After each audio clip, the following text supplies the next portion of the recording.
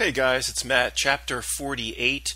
Continuing the middle section of the book is understanding the mechanism. Understanding the mechanism that is basically trying to put everybody under control. And the beautiful thing about all of this is the first step is seeing the fraud, then it's understanding the mechanism and its motivations. But once we get to a point where we truly start winning, then you don't care one bit about the fraud. You don't care one bit about the mechanism. It's like you're on a completely, I think we'll be on a completely different frequency. We'll say thank you mechanism for showing me what I needed to do to improve myself. Thank you mechanism, but you just won't give a shit about it. So it's like, well, why did I study all that for years and years and years? The study was necessary, but then you'll just move past it. I'm convinced of this. And I'm not there yet myself. We'll move past it. So as the disgusting nature of the mechanism / society / the system / the screen, as its just sickening nature is studied and made fun of in the middle section, there's two ways to go. Hopefully through this process you'll see it's just to kind of rise above it and say, you got to be kidding me. Just move past it and work on yourself. But then there is going to be a segment that gets stuck, and we have to join militia groups, and we have to sharpen pitchforks and wrap oil-soaked rags around torches and go get them. And that is the absolute last thing to do. That's absolutely what the system wants. It's exactly the reaction the system begs from us. And it would be, let's use the existing corrupt infrastructure to go try and punish the existing corrupt criminals. So you want to use the corrupt infrastructure that the criminals built to punish themselves? Yes. See, it doesn't work. It doesn't work. You just move past it. But just the way you would, a mosquito kind of buzzes in your face, you just brush it aside. You'll just think of these creatures like Hillary Clinton and Donald Trump and everything in this system that tries to get your attention. I think someday we'll just treat it like a mosquito. Okay, chapter 48. For some reason, most people still believe this news infrastructure is put there to benefit them by delivering objective information. That's, we know, is laughable at this point. Sure, the big thunderstorm is coming, and real fires burn real factories, and a local tire plant is closed down. These types of, quote, news stories are, of course, accurate, as reported by your friendly anchorman or anchorwoman. An actual 7-Eleven clerk was really shot in the head last night in North Philadelphia, and the assailant, still on the loose, really got away with a case of Pringles. All of these things, as described by the local reporter live on the scene, can be verified by the local community. The audience then trusts all the information coming from the local newspaper, the local television station, website, or radio station. Because we know these things happened, so it all must be true. That's how they work. That's how they slip in their lies. News outlets love to use the word trust, don't they? The most trusted source in the valley, 3 years in a row, blah, blah, blah, blah. If something keeps needing to tell you to trust it, it's a liar. It's funny that though to think this through and apply this to other scenarios. What if the Declaration of Independence kept saying the word, trust me, it'll work out. Trust us on this Bill of Rights. Trust me. What if the Bible kept using the word, trust me? Trust me. You want to adopt these commandments. You wouldn't trust it, would you? If it kept saying, yeah, trust me. But that's what James Earl Jones' voice comes once an hour on CNN. It tells you how trusted it is. Give me a break. The real purpose of TV and all news is to lay down your belief set for you. This means they shape your worldview so you can be a productive drone inside the system. The system also creates a condition where people become afraid to question authority at any point and never ever think for themselves.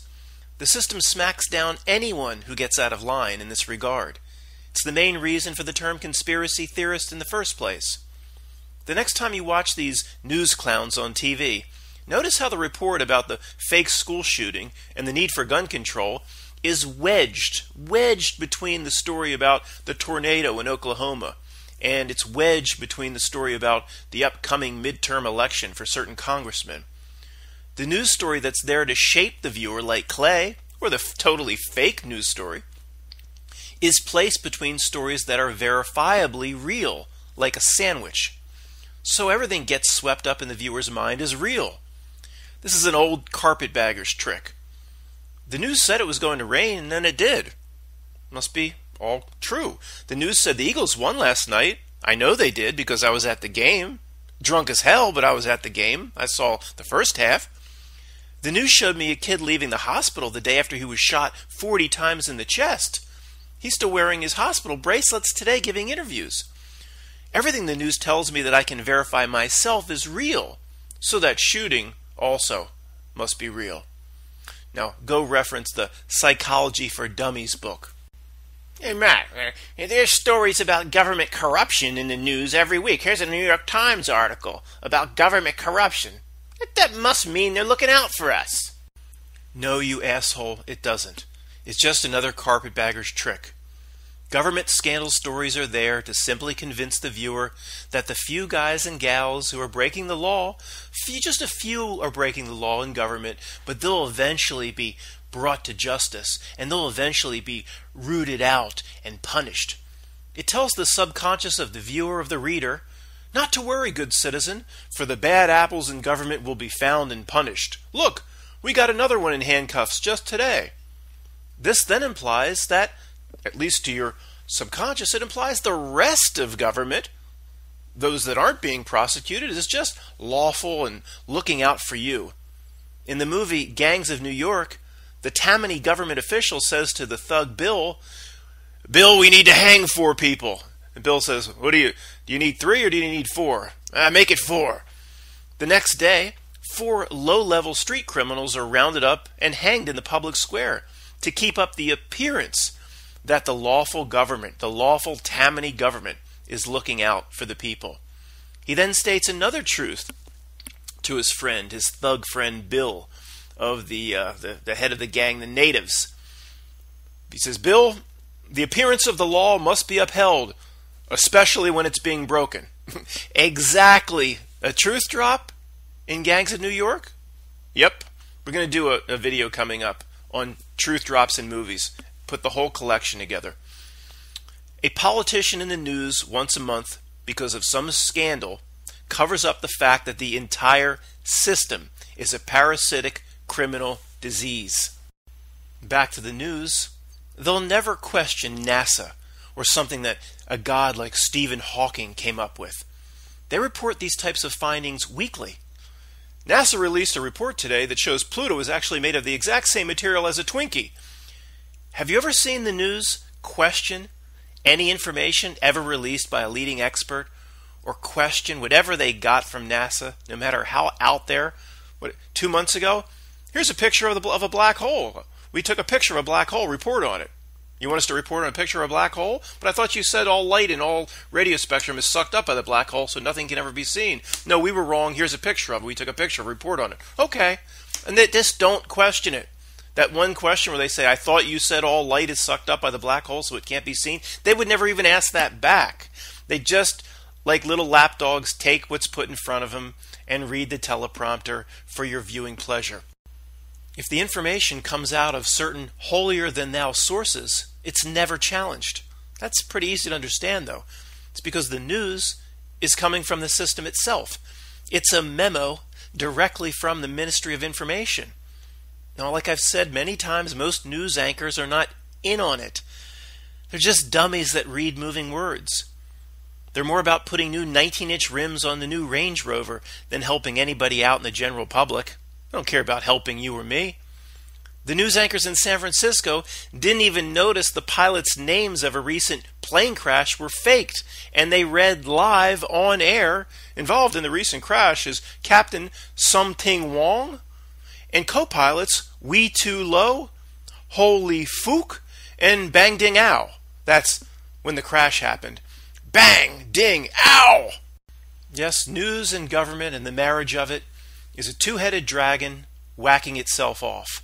There was actually a news story run in early 2018 where NASA said the planet Uranus smells like farts. Your anus smells like farts, the serious news report said. They weren't in any way kidding around, and they didn't try to make it a joke. Now, what are you saying, Matt? That the story wasn't even real? Of course that's what I'm saying. It's fake. I don't know why they did it, why they had to run that story. I'm not in the mind of the monsters.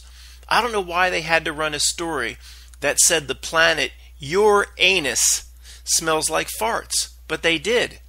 However, I see that the script that they are turning over, that they're trying to push on all of us daily, is getting more and more pathetic with each passing week. Wait, did anybody gloss over the news report of what I just said? Uranus. Uranus smells like farts. It's just mind-boggling. They actually released that, and only conspiracy theorists stood up and said, "What the fuck?" Last week, NASA brought forth the first picture of a black hole, like I said a few moments ago. Only the conspiracy theorists stood up and said, "What the F? If you've told us, scientists, for 50 years that a black hole is a massive gravity well that gobbles up all light and other components of the electromagnetic spectrum, how the hell did you get a picture of it?"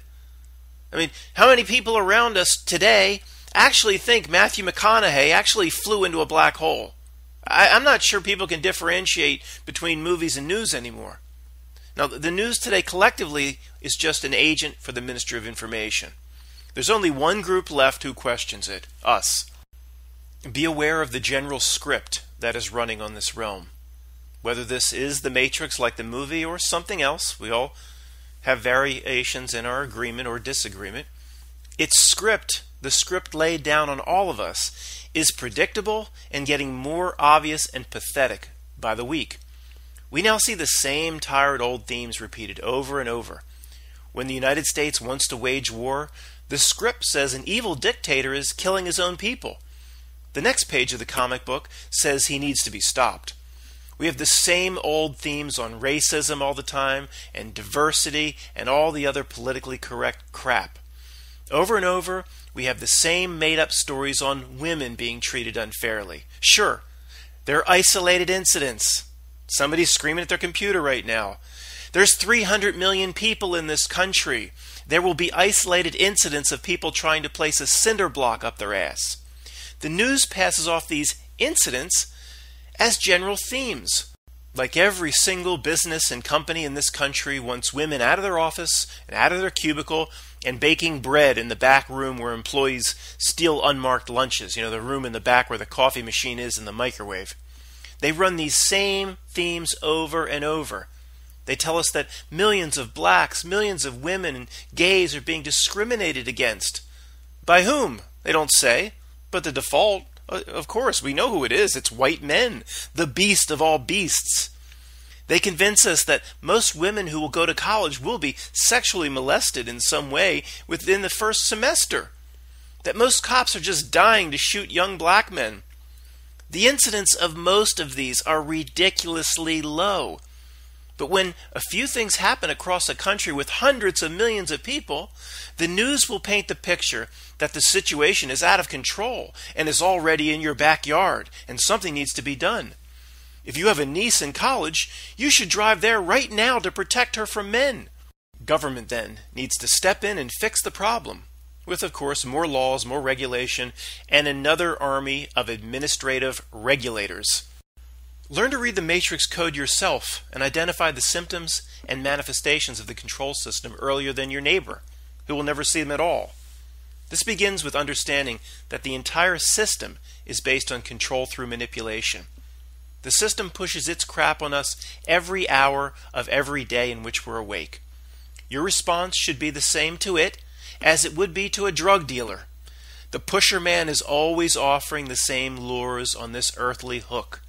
Materialism, sex, standing, fame, beauty, status, etc.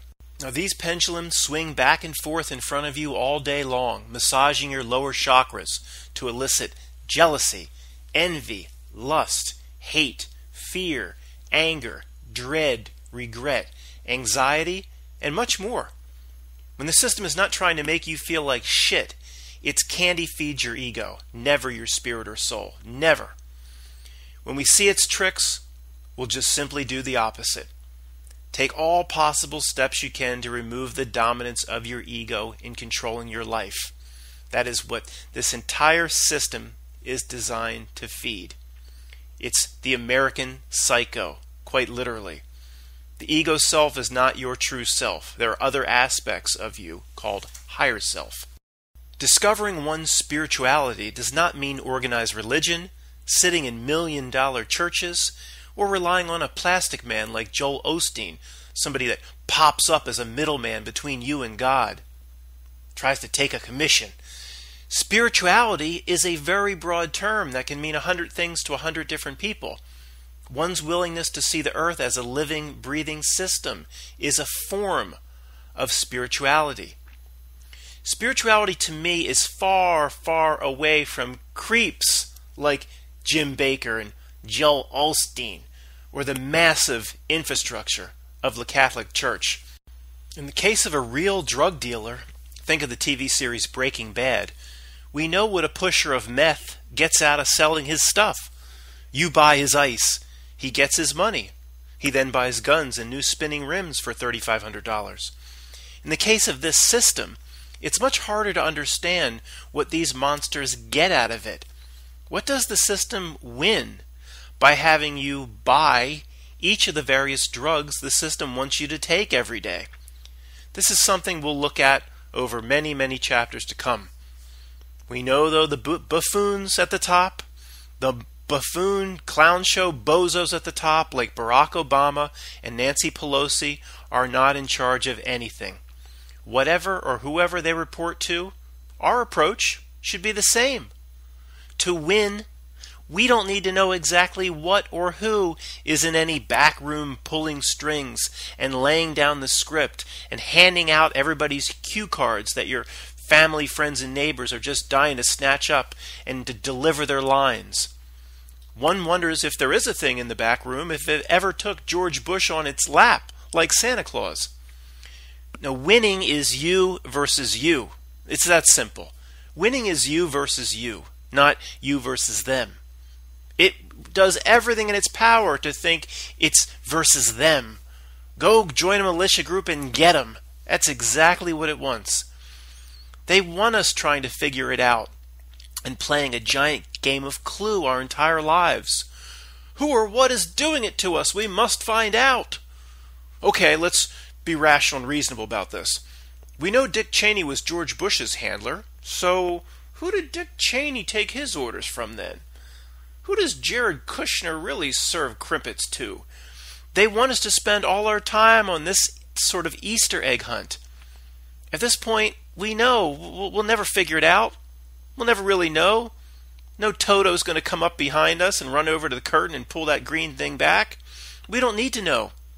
But we've heard in school, know thy enemy. Well, yes and no. We don't need to know its name and address. Know thy enemy, yes. We simply must recognize the enemy's goals. What does it want from us? There's likely no terminus or final back room. It may be altogether something we can never recognize or understand, the way this reality generation machine generates, all that is represented by the back of the dollar bill, for example. We know it wants us looking for it, though. It seems to be the very nature of this reality construct that we're never able to find a boss level.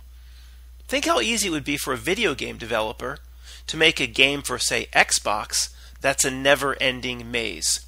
And I mean never-ending.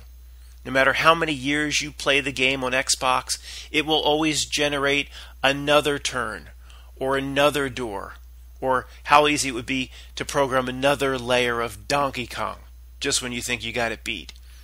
But we don't see a problem with that, do we? The video game example makes perfect sense. It's easy to comprehend. That would be really easy for any video game designer to do. Well, why can't this reality be designed in the exact same way? Just because it's more complicated and above our monkey level understanding? What? That doesn't fit into what you know about how the universe works? How the hell do you know how the universe works? Does the sim character in The Maze understand how his world works? A real sim in a video game? Does a fish in a fish tank know how his universe works and how it relates to the living room and the lake just outside the living room? Why are we arrogant enough to think we are any different from a sim character in a video game or even a fish in a fish tank? Okay, ours is a bit more sophisticated, but in the grand scheme of things, so what? If we learn not to give the system energy or attention, it starves out. Whatever person, entity, or creature is behind it, real or artificial, it starves out. In War Games, the movie, that Joshua thing in the Whopper computer didn't spring to life before that little punk Matthew Broderick wanted to play a game. It was always dormant. He went and sought it out. He went wandering through the Garden of Eden. The human being brought a dormant monster to life like Joshua by seeking out a game, and a violent one at that. He didn't seek out, chess. He wanted to play global thermonuclear war, a dangerous game. The more dangerous game, the more ruthless the monster that pops up, potentially, like Joshua. A truth drop in another movie? Yeah, probably, perhaps. It's we, not the Satan character, who probably empowers every demon in this realm, or whatever you call a demon. Perhaps just like Joshua, it's now this demonic control system, it's now beyond control, and we ourselves have locked out changes, just like in the movie. Remember, no missiles are actually in the air, so let's go back to DEFCON 5. We can't do anything, sir. We pushed that red button. Changes have been locked out. So Joshua's trying to find the code to launch the missiles. It's like this system's out of control now. We created it, and we've locked out changes. That's a good metaphor, in my opinion. So what do? The answer from the movie is simple. We forced Donald Trump to play tic-tac-toe against Vladimir Putin, locked in a room with no food and water, and one toilet. Actually, that's pointless, because it's one world system, not two people at odds with each other. Matthew Broderick, sitting in his smelly room with his shirt off, perhaps just another metaphor for the bite of the apple and the fall of man. The goal of the truther, to get the people around us to see that getting emotionally involved in the system is as pointless as playing tic-tac-toe against a computer. But what will we have just today? We'll have hundreds of thousands of tweets and Facebook posts calling Trump the Orange Man, putting their energy against Trump, and then you'll have others digging in to support Trump, and those that dig in, you just want to ask them, what has he done? What's happened nothing's changed in the last 30 years. So, and for some reason they have this list of things he's done, and there's nothing we can see. And then there's the Trump haters, and then there's some women's march somewhere today. Somewhere some people are getting together to do a women's march, and I'm sure Black Lives Matter is all fired up today somewhere. And let's be balanced. The KKK is meeting somewhere today. We need to be balanced. I talk about camps coming up in the next, all the different camps the system loves to put us in, and it's fascinating. And it's so simple. If everybody would just take their white hood and put it in the trash and walk away from all the camps, and never ever leave another Facebook post about the orange-haired man, and just walk away, we'd all be winners. And is that another truth drop from Mad Max, the Road Warrior, the humongous? Just walk away and I'll spare your lives. There's been too much death in the wasteland. Just walk away. Just walk away. There's another truth drop. Let's give a round of applause to the humongous. The humongous from Mad Max, the Road Warrior. That was for the Road Warrior people. I hated those bastards in their little white uniforms, trying to make the gasoline. I wanted those people to die, and I was actually rooting for the humongous gang. So if we, the collective conscious, are likely the engine of the George Bush creature egregores, that's something we'll talk about later if the person that came up with the concept can ever explain it in a way that I can understand. A thought form, talk about it later. If we, the collective consciousness, created these creatures, well, then we can easily kill it off if we stop paying attention. The final solution is easy, and we don't need to perform the Easter egg hunt to win. Just stop looking. We don't need the Easter eggs. It's like this. One day, you and your neighbors see drugs are being pushed all over your little town. If you can just make sure nobody buys any of the drugs, the dealers will soon leave town and all the drugs will leave. Now, if you need to know exactly who's behind it all, where the drugs are coming from, what mob connections are involved, and what trucking company is used to bring the drugs in, then you're going to be wasting a lot of time and doing a lot of shit that you don't need to do. Are you and your neighbors going to go after Don Corleone in New York directly if you actually find out Michael or Vito are responsible for the drugs in your little town? You're not going to do anything anyway. You just want him out. Why do you even have to engage the boss level? Simply don't provide a market for the drugs and you win. In a few weeks, they go away. Our predicament right now is somewhat dire. Only a small percentage of us realizes our situation and can read the script. About 300 million Americans are lining up to take more drugs. If that massive group only knew what life could be like if they simply worked together to starve the parasite, and how easy that would be if people simply worked together. What action is needed? That's the beauty of it. No action. You don't have to do anything. Simply walk away. That would be easy, but everybody's already an addict.